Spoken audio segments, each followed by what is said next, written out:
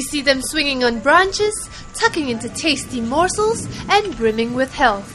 But what we don't see is the work that goes into taking care of them. Take food, for example.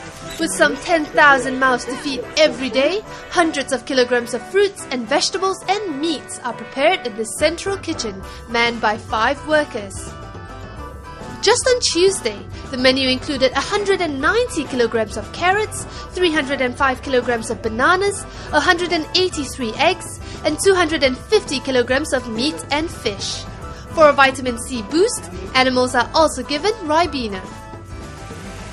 On July 23rd, as part of the Singapore Science Festival 2013, the public will get to visit this kitchen and other parts of the zoo that is usually closed to the public.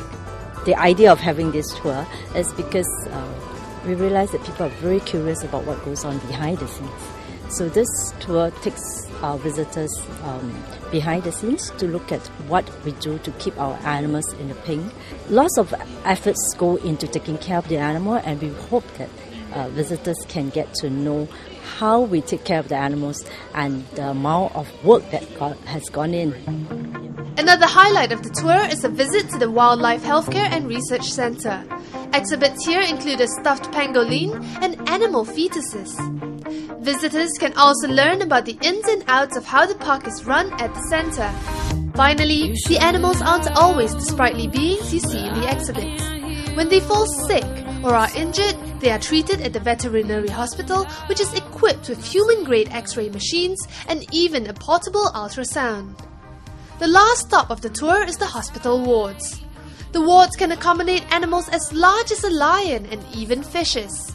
For the Science Festival, this is an opportunity for visitors to participate in the tour because it's not every day that we open up the tour to members of the public. Partnership with Science Centre has been going on for 3 years now, but this behind the scenes tour, we have been running this for like 10 years already, and people get very excited because they don't get to see the back of the house most of the time when they come to visit the zoo. So it gives them another perspective of a zoo visit. Always very exciting and always very good feedback from the visitors.